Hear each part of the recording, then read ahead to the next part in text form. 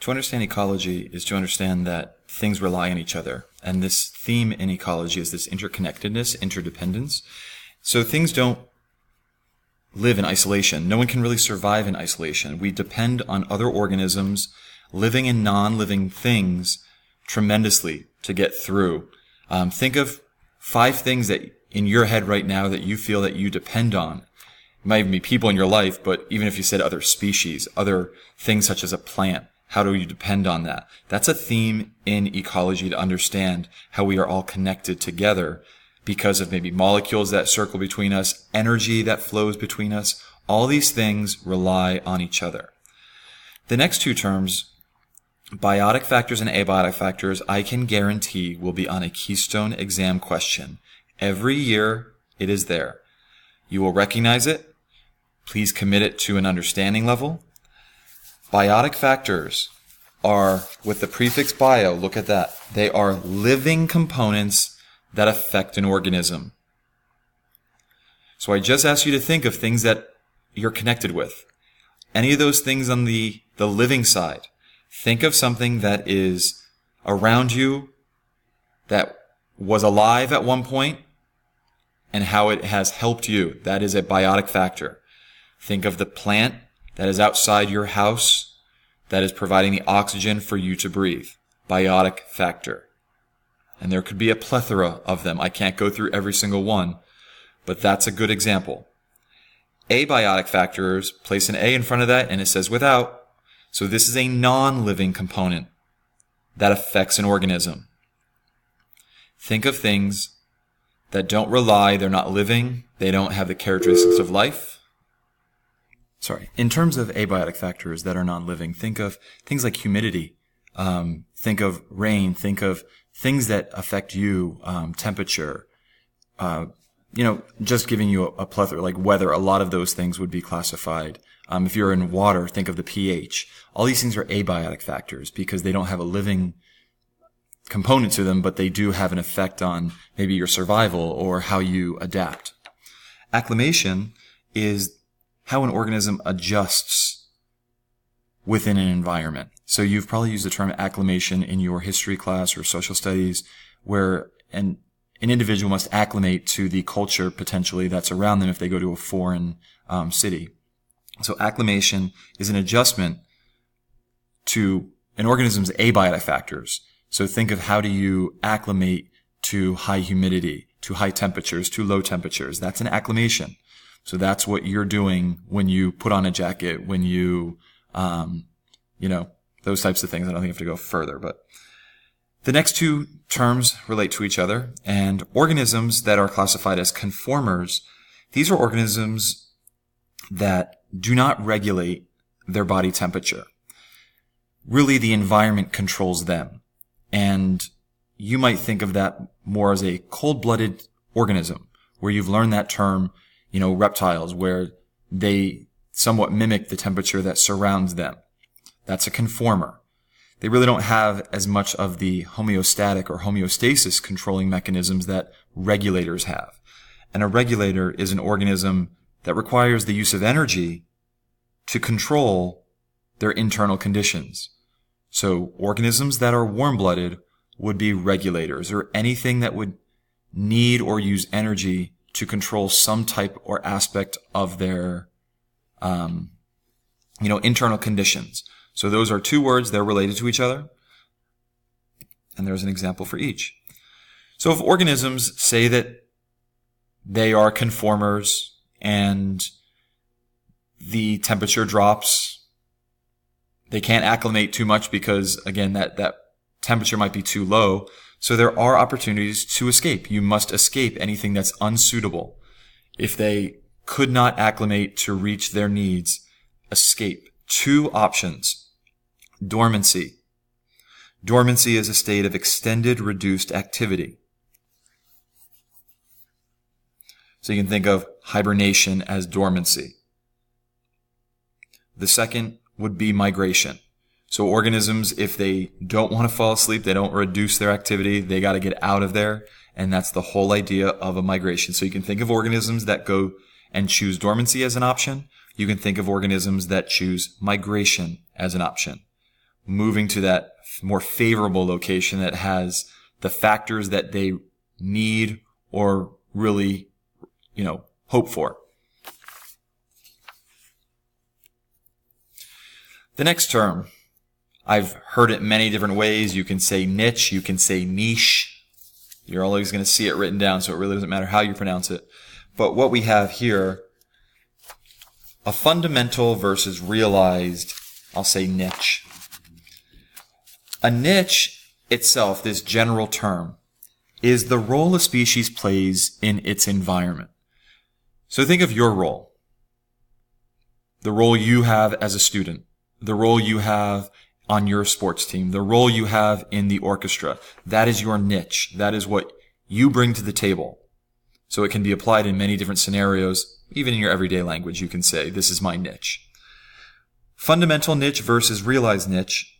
A fundamental niche is the range of conditions or roles that a species can potentially have. So maybe some of you have a much broader fundamental niche. Maybe you haven't shown me that you have the ability, to really dive down and ask questions and be very, interactive. Some of you don't tend to take that role in the classroom. Others of you definitely take that role. Realized niche is what you actually do. So it's the range of the resources that you use. It's the role you actually take in the environment. That's your realized niche. And under that category, we have, again, this whole chapter really is about vocabulary. It's me exposing you to these words that might be used in questions. Generalists are organisms that have broad niches. And a broad niche would be something that can withstand or have a lot of roles, can use a lot of resources. So think of organisms that have that ability. Humans, a lot of insects, cockroaches, raccoons, things that can really work. Whereas a specialist is an organism with a narrow niche. They have very specific tolerance. In an everyday language, think of there are doctors that are generalists, your family doctor. But then there are specialists. If you have a specific thing that you have to work for, that they know a specific subset of medicine. Think of those examples as ways to remember those types of terms that are now kind of applied in an ecological sense.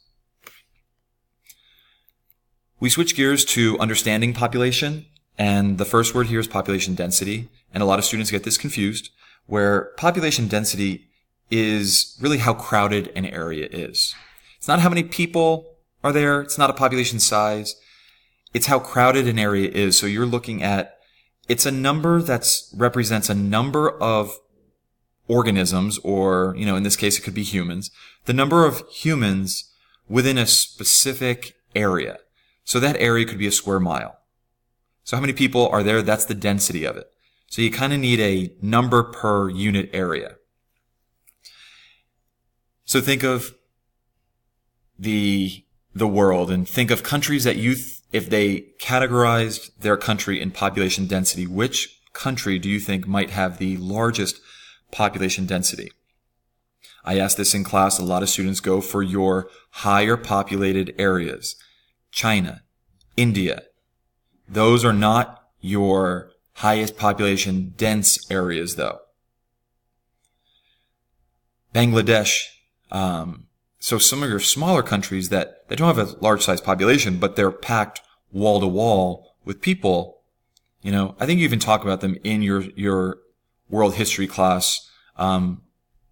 These countries, I've had former students that say we've talked about this in class, so they kind of knew those answers. But think of states in the United States. What states might have the highest population density? All right, we have Pennsylvania, has a lot.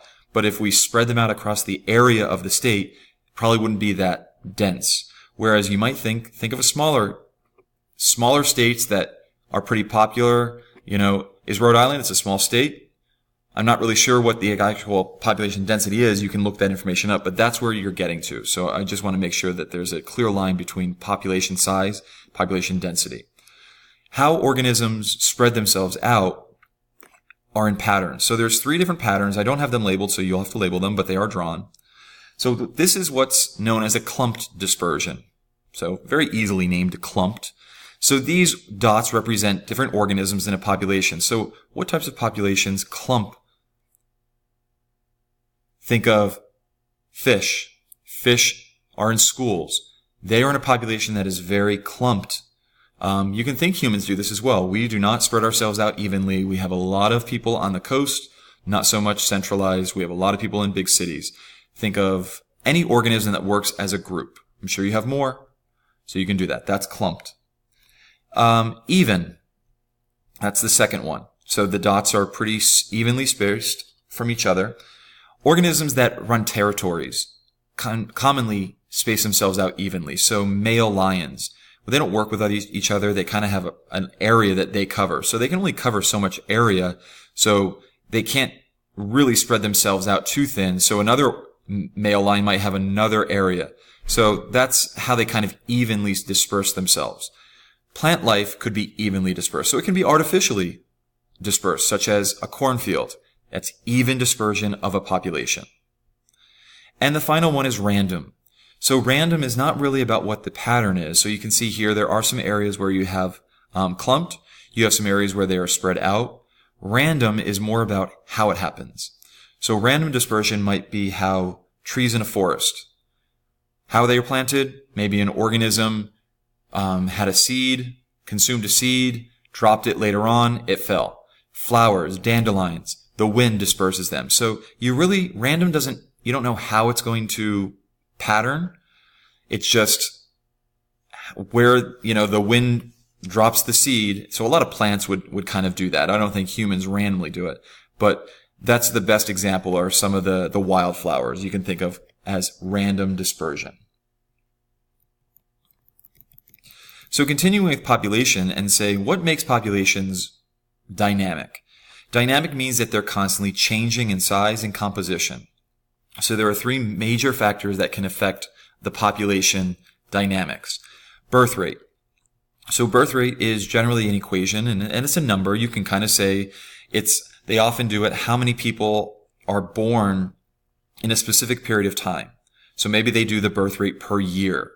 Could you bring it down to per day? Yeah, you get to decide what the range of period is, but the birth rate is a specific number of births that happened over a period of time that you decide. And that goes right hand in hand with death, where the death rate is the number of deaths that happened over a certain period of time.